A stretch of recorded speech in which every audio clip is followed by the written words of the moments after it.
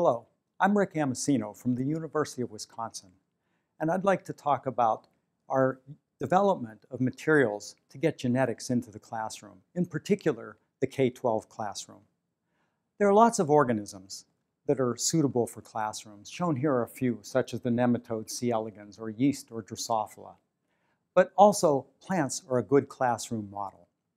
And I'd like to talk a little bit about the advantages of plants. Unlike Drosophila, they don't fly away. But more importantly, plants are easy and inexpensive to grow. The seeds are very easy to store from year to year. And many of the phenotypes that genetic variation or mutants in plants exhibit are easy to visualize without any equipment like a microscope. And I'll show you some of those phenotypes of various mutants in a moment. But first I wanted to talk about the particular type of plant that we've been developing for classroom models. And that particular plant is Brassica rapa. Brassica rapa as a model for classrooms was first introduced by Paul Williams, who bred very rapid cycling versions of Brassica rapa. These are plants that go from seed to seed in about 8 weeks or so. And you can see as a scale here, the fingers of someone pollinating these plants with a toothpick, how small they are. They're flowering within a week or so of planting.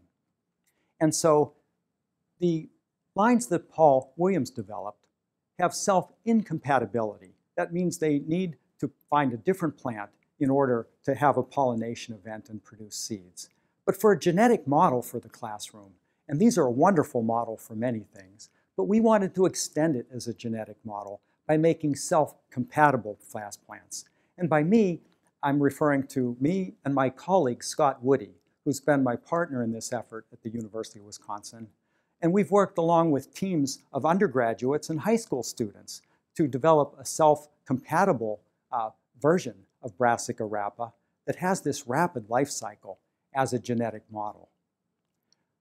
Some of the advantages of Brassica rapa compared to another well-known plant genetic model, Arabidopsis thaliana, are that the Brassica rapa flowers are larger. What that means is they're much easier to do pollinations, to cross one plant with another. Also, their seeds are much larger, so they're easier to handle and plant in an orderly manner. And finally, shown here is Scott Woody holding our Brassica rapa plants versus Arabidopsis. Brassica rapa tends to grow in an upright manner. It doesn't flop over and get entangled as Arabidopsis does. So it's much more of a friendlier model for classroom use. What I want to show you now are some of the mutants that we've found with our teams of undergraduates and high school students working along with Scott. Here's an example of a mutant, an albino mutant, that is illustrated here as these light yellow plants. This is a mutant that doesn't produce as much chlorophyll as the normal plant, and the normal plant we call the wild type. This is caused by a single gene mutation that's recessive, so thus you see this nice pattern of Mendelian segregation in this population of plants in which the albino mutant is segregating.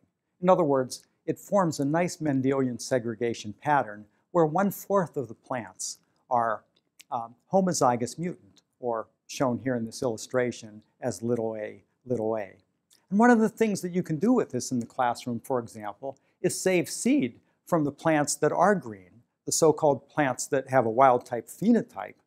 And the students could find, for example, that some of these will breed true, those that are homozygous big A and don't carry the defective gene for the albino trait, but others that are heterozygous, in other words, they have one copy of the mutant and one copy of the wild type or normal gene, will in the next generation, when self-pollinated, produce mutants again from a plant that had been green. Another example of a mutant are mutants that cannot see light. These are in a particular light sensor called phytochrome. Normally when plants germinate, if they find themselves in dark conditions, for example, they're buried under some soil or some leaf litter, they will put all their energy into elongation growth in order to push up through that dark environment they're in to find the light. And once they find the light, they stop elongating and spread out. And in this population, which segregates for the mutant that can't see light, You see many wild-type plants that have spread out nicely, but the mutants continue to grow tall because they can't sense as well that they're in the light.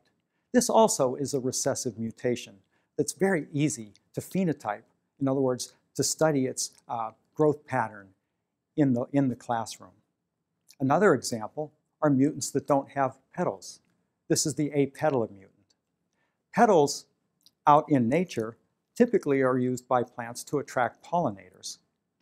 Of course, we're the pollinators of this plant, or your students will be in the classroom, so this mutant does just fine without petals as long as we pollinate it. And shown here is the wild-type plant, where you can see all the color at the top of the plant representing the petals.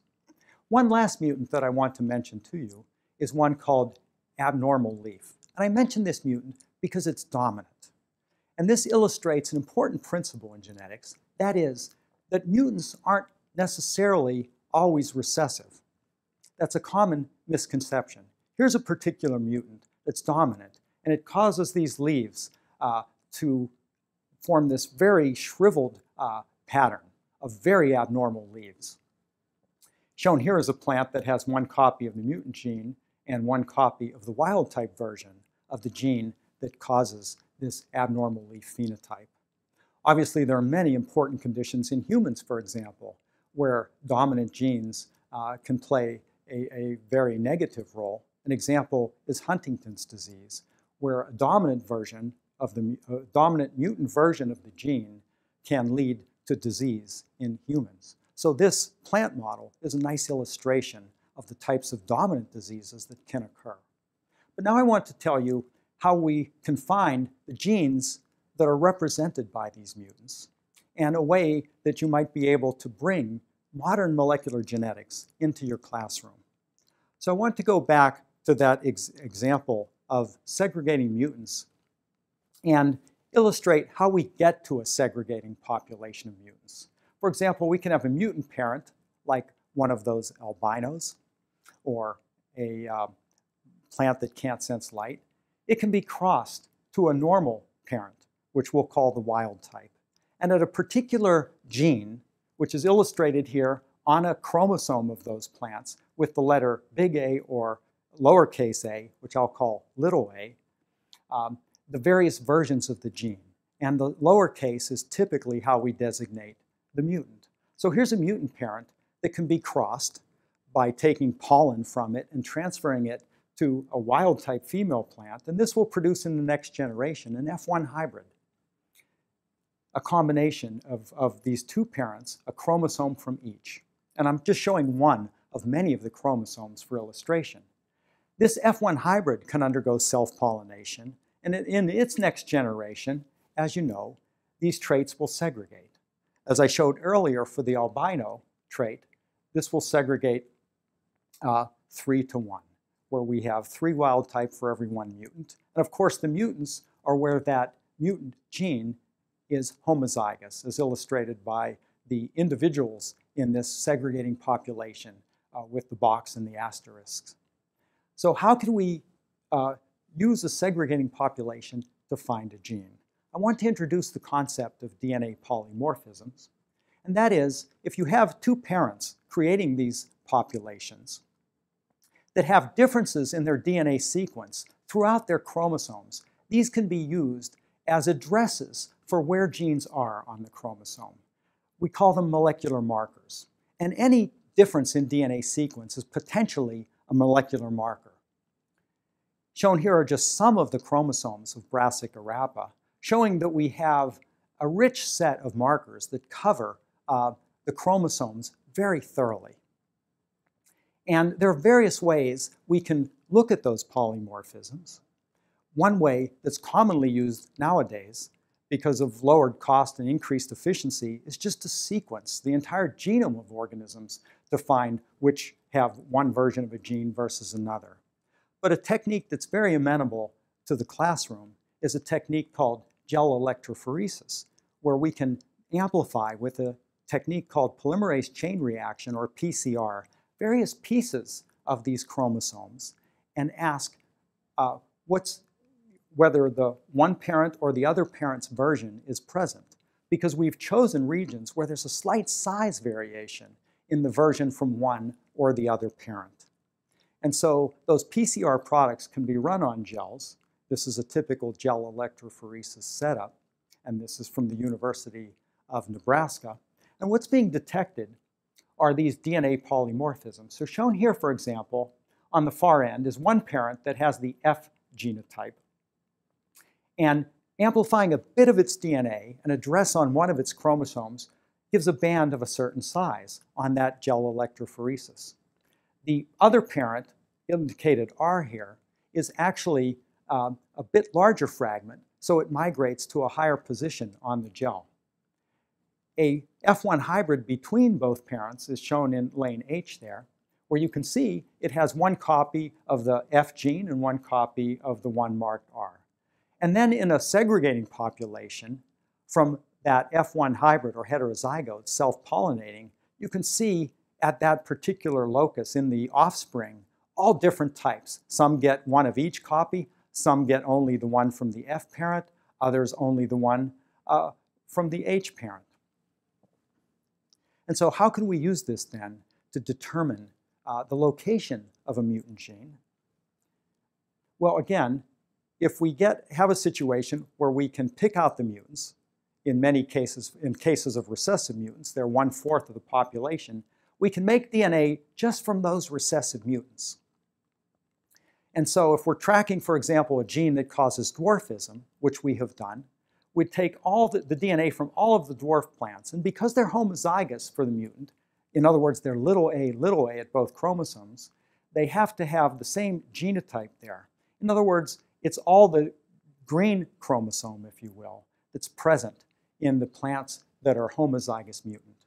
And then we can query all of the chromosomes in these mutants that have segregated in the population and ask, do we find something called linkage to that mutant? Linkage is a genetic concept that indicates something is tightly associated with something else. So we're looking for a type of DNA, a type of address of a particular region of a chromosome that's always associated with the mutant gene. And of course, due to recombination events, the chromosomes are a mixed up pattern of green and blue segments. And imagine we took one of those polymorphic DNA markers from the M1 part of the chromosome. If we ran that type of gel that I showed, we wouldn't see any particular pattern. We'd see a mixture of sometimes homozygous for the big A, shown here in blue, or homozygous for the little a, shown in green, and often a mixture. Or if we took an address of a chromosome down in the lower region of this chromosome, we'd see a similar mixture. But imagine we had a marker that was very close, or perhaps part of the gene itself. Now what we'll see is only a particular band, only one band, the band that's the size of that region from the one parent that contained the mutation. And that tells us we're getting very close to the gene. And by doing this process repeatedly, we can narrow into an interval that often contains just one or a few genes and discover the gene. And in fact, if you don't have the capability in your classroom to do this type of gel analysis, we're creating a system that lets students choose random locations of chromosomes and determine if they can find linkage, because we have software that will simulate these gels to create sort of virtual gels where students can do these types of experiments on the computer in the classroom.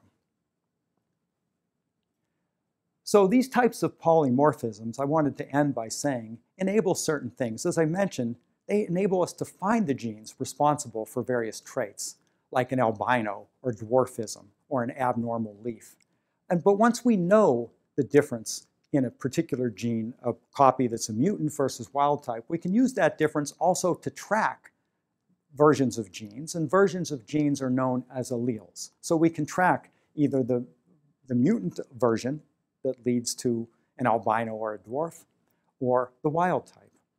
And examples of this in use in various realms are, for example, marker-assisted breeding in plants and animals, where those breeding new varieties of, for example, cows or corn plants will look at the offspring of a cross, and they'll know that certain offspring will have certain traits even before those animals or plants reach adulthood. So if you're a plant breeder, you can take only those plants you want and advance it in your breeding program.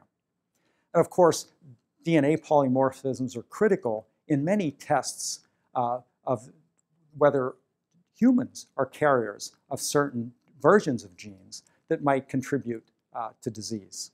One example that's not a DNA test with which you might be familiar is that all newborns are tested for a particular disorder called phenylketonuria.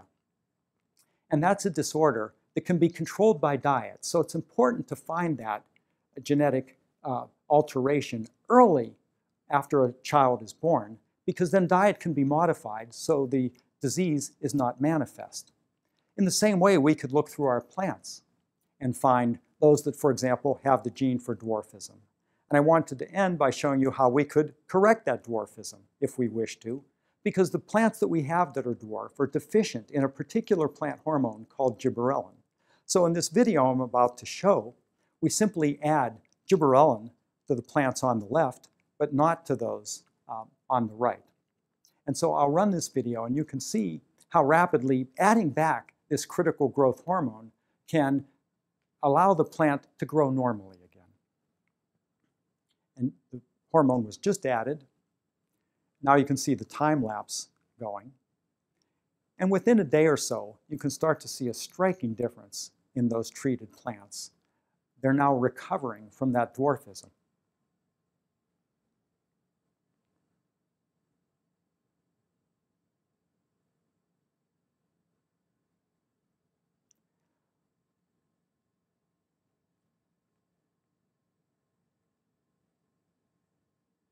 So over just 5 or 6 days, you can see the remarkable difference between the untreated plant and the treated plant. And this illustrates that we've developed these resources that can be used to look at simple things like Mendelian segregation. If you have the capabilities to do modern molecular biology in the lab and molecular genetics, or even if you don't, we have ways you can do it on a computer simulation, as well as do physiological experiments with various mutants. There's an illustration of how to rescue a mutant, how to restore a normal growth pattern to a deficient plant. So I'd like to end by thanking the Plant Genome Program at the National Science Foundation, as well as the Howard Hughes Medical Institute, for funding our development of these classroom tools. And I want to invite you to visit our website, which is FPSC for FastPlant Self-Compatible.wisc for Wisconsin.edu. And there's much more material at the website than I've had time to tell you about today. Thank you.